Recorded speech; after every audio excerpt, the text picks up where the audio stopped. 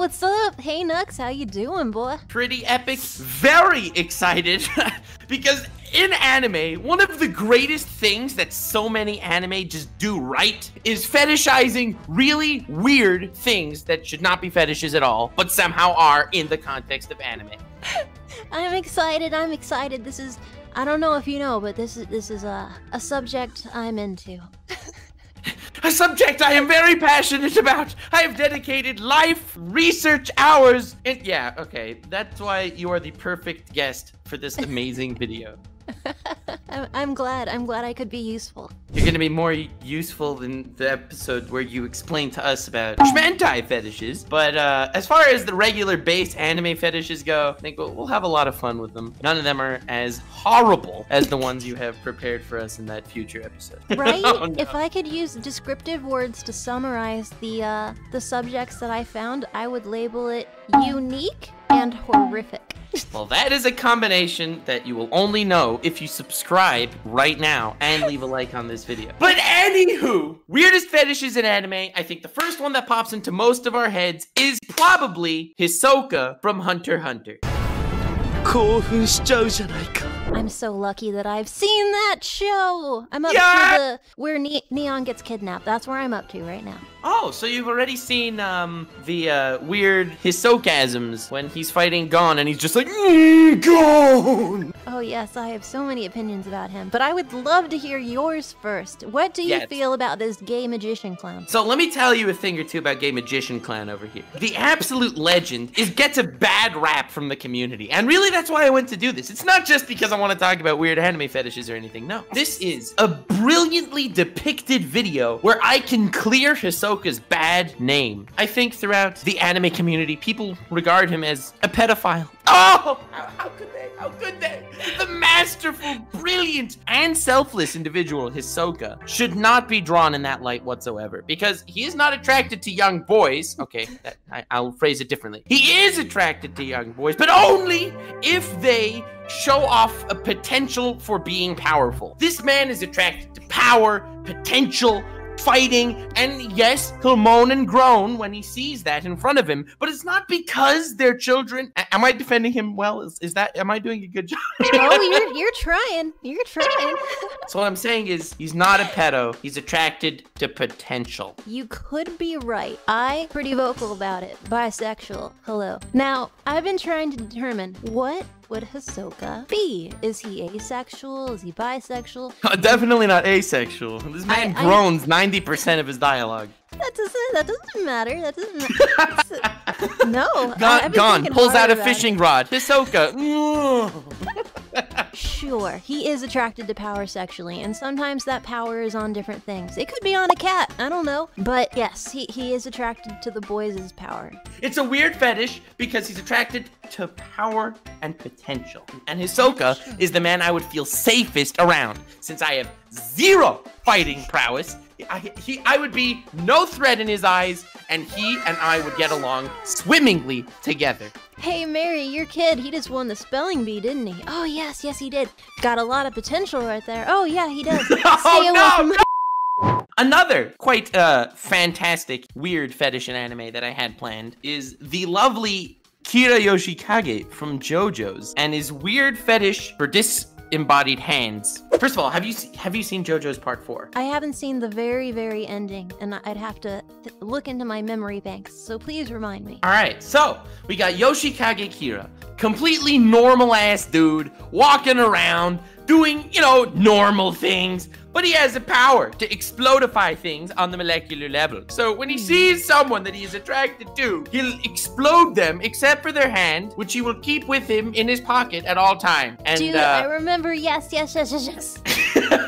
And he'd be like, oh, take out that hand and just like put it in his sandwich and then lick the sandwich contents off the fingers of the corpse hand until it starts rotting and he needs a new hand. See, that there, one of the weirdest fetishes in anime. Like a good smile, definitely. Like wonderful. Or like pretty eyes. So what's the difference? He likes pretty okay, in his defense, all of the severed hands that he fell in love with were very attractive. I'm willing to agree to this point, but I'm still waiting on the whole, you know, murdering people and cutting off their hands and keeping their disintegrating hand, like, decomposing because it's dead and keeping it in his pocket. Wow. Are you ragging on him for having a hobby? Hobbies are important.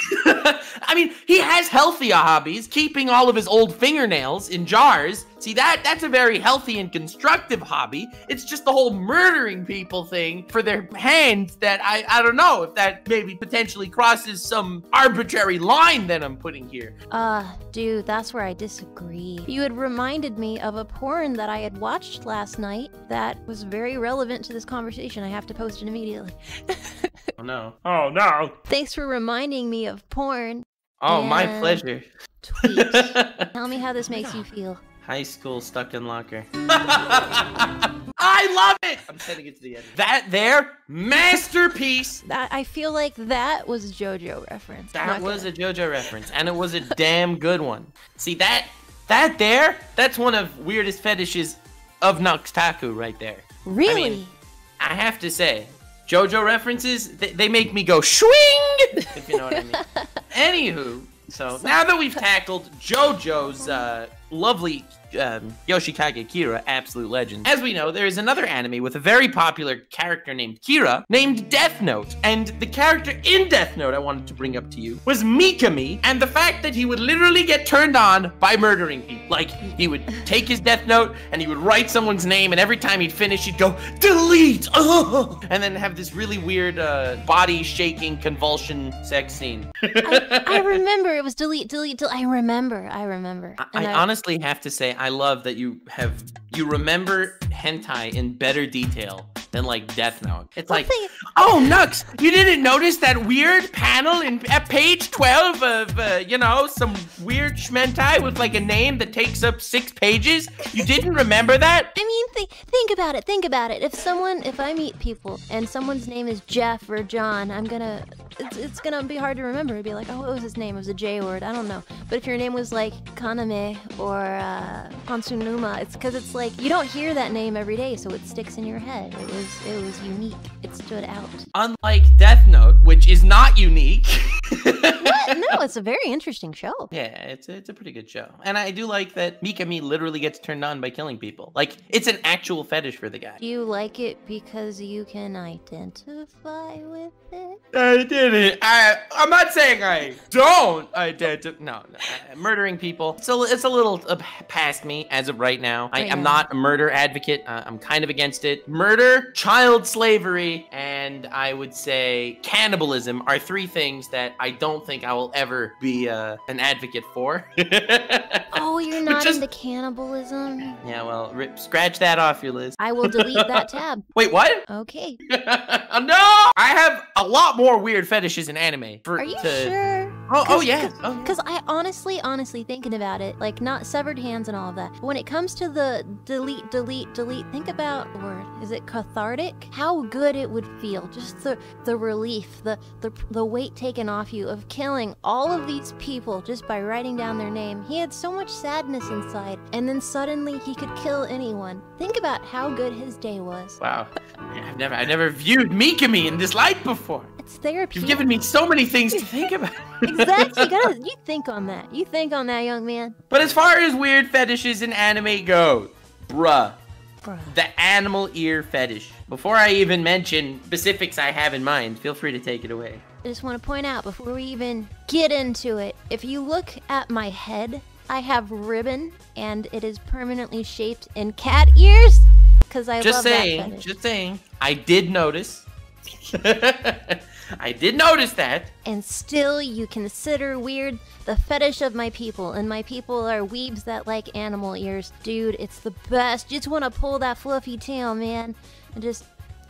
Well, what if I told you that when I am referring to animal ears being a weird fetish, I'm not referring to the weird, you know, otaku dude side who somehow gets trapped into another world and sees people with cat ears and they're like, nah, I just want to fluff those ears. Maybe I'm referring to on the Catwoman's side. An example I could think of is from How to Not Summon a Demon Lord. It's about a dude gets summoned to another world as this epic demon lord by like this elf woman and a cat woman. And in order to punish the cat woman at some point, because this is the total normal thing to do, he's like, I know, I'll pull your ears as punishment.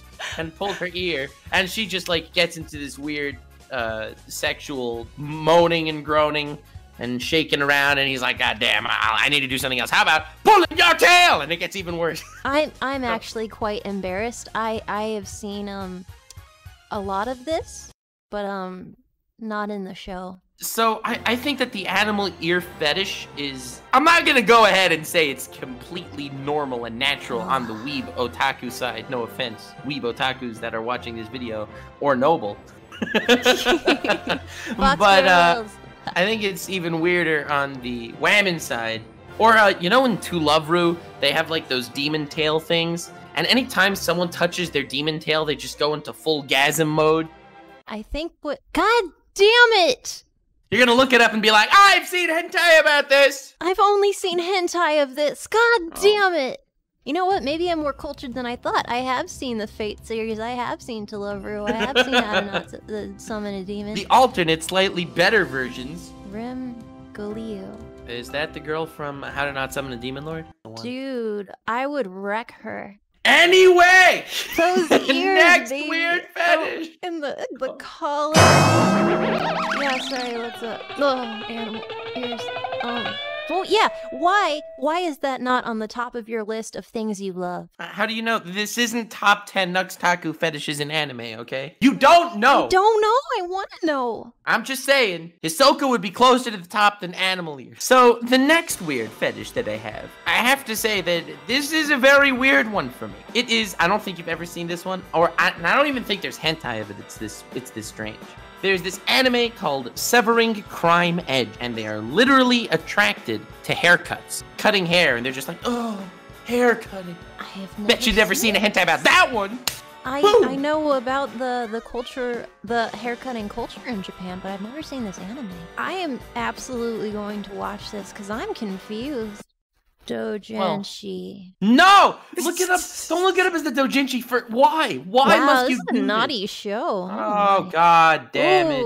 No. I promise I will watch the anime after. It's about a dude who gets turned on by cutting hair. It's not good. Why? You're kind of selling it for me, man. God damn it. I'm curious, because I know about haircutting culture. I don't know about you, but how do you think it turns him on? What aspect of cutting hair? Scissoring? I don't know. I mean, but when I think about fetishes that aren't my own, I like to put my brain aside and think, what in this would I find appealing? What about it is fascinating? This is what it is. This is the whole thing that the haircutting anime is about. Catharsis. Providing psychological relief through the open expression of strong emotions. So through something that is impossible and it's driving him absolutely bonkers, having the ability to finally cut her hair will be the most orgasmic, spine-tingling feeling of relief. I get it. I do have more weird fetishes if you'd like to continue. Absolutely. The hair one I didn't know that was a fetish. So that's really Boom! Nux Taku 1, Melody 16,000 when it comes to fetishes. Alright, so the next one is from an anime, Gonna Be the Twin Tail, and it's a weird fetish towards twin tails. We've heard of dual wielding before, but when we think dual wielding, we think of Kirito with two swords. We don't think of twin ponytails. Hey, I love slave handles as much as the next guy, okay? I don't think that they're referred to as slave handles. Oh, have you ever course seen not. this anime? Yeah. Yeah, me too. It's just so sad. So, yes, the dude has a weird fetish for twin tails. But it gets really strange when it's like, the only way to save the planet is to transform into this weird twin tail lolly and, like, get superpowers and stuff. I don't think that the internet would be the same without us giving credence to the weird fetish of twin tails. Or as Melody likes to call them, Slave handle. oh! I hope that you made that up and it's not an actual thing. It's a term. No! God damn, why? Why? Why must you do this? Twin tail lovers are everywhere. There's dozens of us. Dozens of us! There's as many Twin Tail lovers as there are people that actually watch the Gonna Be the Twin Tail anime, which is a real thing with like 12 episodes. It had like a full run, and it made believe it had a plot. The final fetish I have on this list is hilarious, and it is the Sasuke fetish. I know some people may be like, no, this isn't a real fetish, but I disagree. The Sasuke fetish is so powerful that Ino and Sakura are both fighting over loving this dude, and he's just some like edgy, you know, sad boy, and they're fighting over him for the entire freaking anime. Karin, you know, the psychopath woman that was captured by Orochimaru, she falls in love with Sasuke, and she's like, oh, Sasuke, please bite me. Which is weird. And now Melody's gonna be like, oh my god, I love watching people bite each other. I mean, I don't like Dracula's, but I don't know, it's kind of fun. So there's a little, what? Well, anyway, to move on from that point, if you look at the scene where Sakura and Ino and all the other girls in the class are like freaking out about Sasuke with like heart eyes, in the background, Shikamaru is also in love with Sasuke, and he's straight. There was a whole choking meme, which I am still convinced is that the Sasuke choking meme is in fact coming from a sexual place. I don't think people are viewing it in any other way. Choking Sasuke, everyone on the internet wanted to choke Sasuke at like a point in time. And I think we all still do. Dude, that's the only thing I know about Sasuke is the choking meme. Is there like a love triangle or something? No, I wouldn't say it's a love triangle. Although Naruto, the main character, does kiss Sasuke on 2 occasions. And I think that this further solidifies my point that the Sasuke fetish is one of the weirdest fetishes in anime. And definitely one that needed to be brought up on this amazing episode. Oh, you want to see my favorite part of Death Note? There you go. Oh my god! What? What even is that? They made out a little bit. Who? Light and L. I don't know, we've seen different Death Notes. I wanted to make a video, a nice, peaceful video, weirdest fetishes in anime, and what ended up happening was this video became the weirdest fetishes of Project Melody. What? No, how? What? But thank you, Melody, very much for being a part of this video. I couldn't think of anyone else that would be so perfect to explain why all these weird fetishes are not actually weird and totally normal, and we're weird for not thinking that they're normal fetishes, because that's kind of what happened. Yeah. I mean, okay, when I think about it, when I dial it back, when I go back, killing and taking hands, cutting hair, even the concept of a human being animalized. Okay, fine. It's a little weird. I'll give you that. And I know that its prevalence has made it more acceptable, but yeah, stuff I like's pretty weird. Like, there's nothing wrong with that. Okay, the hands, that's bad. That's bad. Twin tails, hair cutting, murdering people. That's fine, but cutting off hands, well, I think we've gone too far here. That's because they don't hurt other people. When it comes to, like, actually committing a crime... Like murdering people? I don't condone You were murder. saying that it's fine as a stress reliever. That was a little out of context. It's understandable that is... Like, I understand, I get it, but also don't do that. It's illegal and weird. Yeah, murder, illegal and weird. You heard it here first. I'm sorry I wasn't properly prepared. You wanted fetishes, and I went the dark way. Man. It's all good, never fear. We will definitely find use for dark fetishes. The next episode is very exciting. It will feature Project Melody, yours truly, Charlie, the Moist Lord, and Living Legend. And Melody will explain the weirdest genres of hentai to us. I'm looking forward to it. I think it's going to be so much fun. I'm a little scared, but it'll be great. His moist meter is going to be like a 0. Sorry. It's going to be a 0. You're going to break the moist meter. I won't break it. I'm sorry. Definitely leave a like on this video if you enjoyed. Subscribe if you're new-ish and you want to have a wonderful time in the future. Check out Project Melody. Link to her channel is in the description. Have yourselves a most wonderful evening, and remember to stay weird, fam. Stay weird, fam.